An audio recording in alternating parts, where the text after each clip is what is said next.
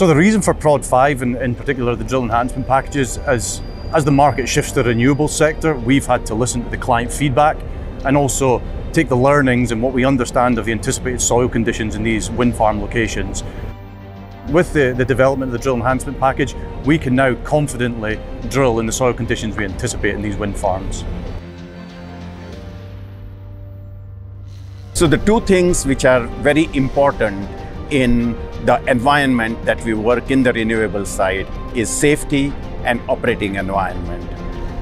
In an offshore wind situation, the places that they want to put the wind turbines are always in areas where they are looking for winds, and along with winds come waves, come currents.